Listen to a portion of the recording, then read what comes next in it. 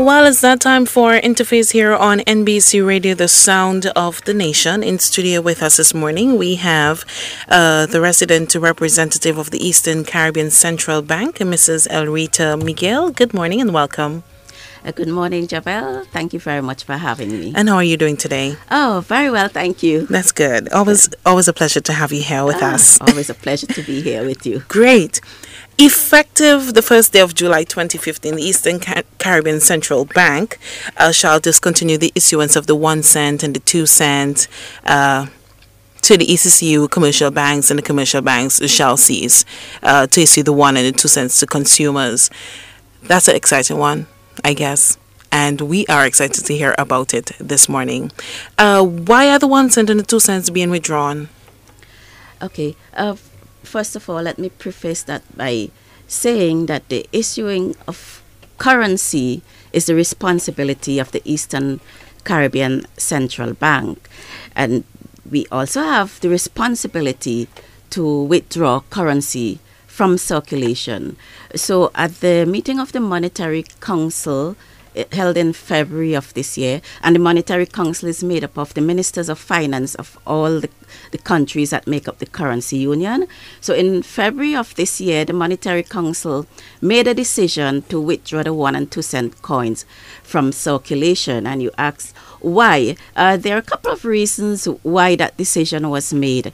First of all, there is the production cost, and the cost of keeping the 1 cent and 2 cent coins in circulation is not just for the ECCB. Yes, we are the producers, but businesses and private sector, commercial banks, they also have costs associated with keeping these coins in circulation, such as storage costs, sorting costs, transportation costs. So first of all, there is the cost associated with it.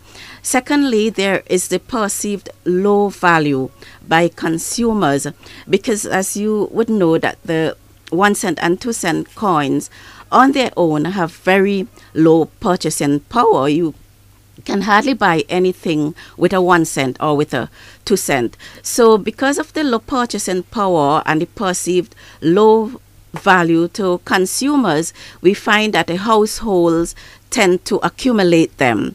And as a result of the accumulation in households, these coins have not been redeemed. They are not being redeemed. So they are not coming back into circulation. They are put out in the public, but they are not coming back in the system to be circulated. So these are some of the reasons that were considered by the Monetary Council when they made that decision. Can consumers still use the 1 cent and the 2 cents after July 2015? Yes, that is correct. After the 1st of July 2015, the ECCB will no longer issue the 1 and 2 cent coins to commercial banks. Commercial banks will no longer issue these coins to the public, but they will remain legal tender. So it means that if you're conducting a transaction, cash transaction, and you have the correct amount of the total of your bill, and you have a 1 cent or 2 cent, you can still pay with the 1 cent and 2 cent. But the merchants, the businesses will not be giving you back 1 cent and 2 cent as change. So the ECCB has come up with some rounding rules to take care of that. And I'm sure later on we'll have an opportunity to go through the rounding rules. So yes, you can use the 1 cent and 2 cent coins for a period of 5 years. They remain legal tender until the 30th of June 2020, so you can use them in regular transaction, or you can take them to your financial institution and get the face value for them. Well, I was about to ask, what then will happen if I'm not able to get back change in the 1 cent and 2 cents? And you mentioned the rounding rules. Tell us about the rounding rules. How does this work? Okay, the rounding rules goes like this. It's applied based on a well-functioning Swedish system, so it's not new to us. And this Swedish model, which has been around for over 2 decades, basically states that in calculating cash transactions where the total does not end in 0 or 5, the total, which is the final payment, must be rounded to the nearest sum in 5 or 0.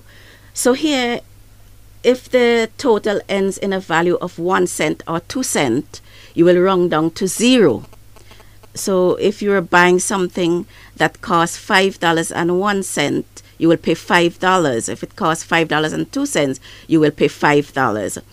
If it also ends in 6 cents and 7 cents, you bring it down to 0. So that is round down. In rounding up now, if the change is 3 cents or 4 cents, you will round up to the nearest 5 cents. So whereas we are for the bill of 5.01 and 5.02, we were paying just 5. In the case of 3 cents and 4 cents, we will pay $5.05. So that's round up. The same way, if it's 8 cents and 9 cents, you would pay 10 cents. So you would round up to 10 cents. So that's basically how the rounding rule works. And we want to say that the rounding system provides a fair, consistent, and transparent manner to compute the total payment in a cash transaction. And you will note I keep saying cash transaction because it does not affect other types of payments. So basically, this is how the rounding rule would work. Do businesses or retailers round the prices of individual items? No, not at all. As we said before, it's a total. So you go to the supermarket and you buy several items. And I thought I brought an example. Here, let me see if I can find the example that I brought. You go to the supermarket and you buy some goods. And I have here 2 baskets of goods. One where you would round down and one where you would round up. So you bought 3 items on this. The total is $14.11. And you bought some other items. The total is $16.13. So in the first instance, where the total amount is $14.11, you would pay $14.10 because here it's a 1 cent, so you're rounding down to 10. And in the case where it's $16.13, you would pay $16.15 because you round up to the next 5 cents. So it's a total we are looking at here. And I would like to point out here that when we say total, you have to include the VAT or any taxes and fees and dues. You have to include those before you arrive at the total. So when all your VAT and everything else has been added in, then is when you would do the rounding on the total value. But I also want to point out that if you were to buy 1 item, that's your total value. So that is what you would be what would be considered as the total. So you're basically saying that the whole rounding rules will not affect taxes. Well, the rounding rules will not affect taxes in that you do not compute on the taxes until you have arrived at your total amount. In other words, you do not say, well, I'm going to put the taxes on the VAT. You purchase some items, you do not put the taxes on the VAT amount and then add it to the total. You compute the total first and then you add the rounding. Businesses, retailers, are they expected to follow the ECCB rounding rules? Well, the ECCB has come up, or we have drafted legislation. I think I have the name of the exact legislation. Okay, here it is.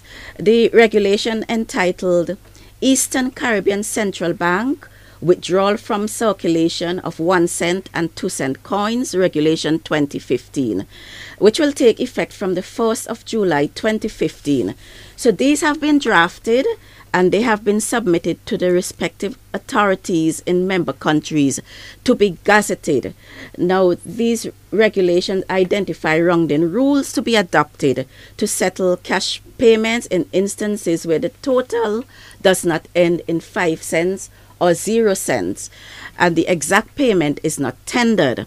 So the rounding rules provide a fair and transparent manner to discharge such cash transaction, and we anticipate that the merchants will, use these guidelines, and along with the guidelines, because we are putting the legislation in place, we anticipate that they would follow the legislation. And I just want to point out here that research indicates that some countries, like Canada, have used voluntary guidelines to introduce the rounding system when they discontinued their penny, while other countries have used legislation.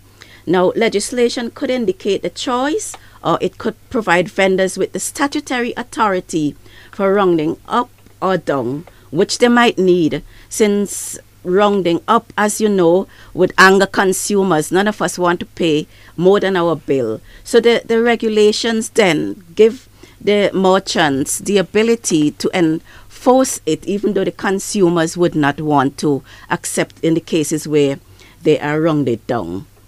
Oh. But regardless of whether the applicable rounding system is based on voluntary guidelines or legislation, as in our case, as I said, it provides a fair and transparent framework to ensure that the social cost of ensuring uninterrupted payments can be reduced and day-to-day operation becomes easier. Well, for those who are now joining us, you're listening to Interface here on NBC Radio. In studio with us, we have resident representative of the Eastern Caribbean Central Bank, Mrs. Elritha Miguel, with us. We're talking about the withdrawal of the 1 cent and the 2 cent effective July 1st. I believe at this time you would encourage persons who have been saving for years the 1 cent and the 2 cents to take them into the banks, get them changed and all that before July 1st. Any word for those persons? Yes, absolutely. And we have seen this happening. I cannot tell you here how much we have gotten in so far in the banks, but it's an enormous amount. When I saw the amount of coins, 1 cent and 2 cents, coming into us from the commercial banks that have been redeemed in the last 2 months, I could not believe that households had all these coins stored up. But yes, I would like to encourage them to use them. There's no need to rush, and this is what has happened. As I said, in the last 2 months, we have seen an enormous accumulation of 1 cent and 2 cent coins in the banking system. So I want to say to consumers, there's no need to rush to get them into the banking system. As we said earlier, the 1 cent and 2 cent coins remain legal tender up to the 30th of June 2020. So if you have them, you can still use them to negotiate payments. But if you would prefer to take them into your bank to get face value for them, you still have 5 years in which to do so. So there's no need to rush. Yes, please, we want to get them in. We want you to bring them in. But I'm saying to you that there's no rush, because there's 5 years up to the 30th of June 2020, and you can still use them for regular payments. We're now wrapping up stage. Any final words before you go? Yes, I want to appeal to merchants, consumers, all of us. We are all in this together. We are not the first to do this. I know that other countries have discontinued the use of coins. Just last year, Barbados discontinued the use of coins, the 1 cent coin. So it's not the first time we're doing this. And I know that perhaps initially people may not see how it's going to help them. But I want to say to you that it would benefit all of us. I want to appeal to all of us, the merchants, the vendors, the consumers. Let us all work together. The idea is to get the system working, to get the coins back into us. So if you have them, use them to do your regular transactions, and please also take them into your commercial banks. But I want to emphasize, there's no rush. There's 5 years at the end of June 2020. You cannot spend them anymore, but you can bring them into the ECCB from the 1st of July. And although they are not legal tender, you would still be able to get your face value for them. Persons might have further questions to ask. What's the email address they can email you, or the number to call? Yes, if there are other questions, we have set up an email address just for this purpose. It's coins@eccb-centralbank.org. or you can call us here in St. Vincent at our agency office. Our number at the agency office is 4561413. And if you prefer to meet with us face to face, you can come to our office. Our office is located at French's in the French's House building.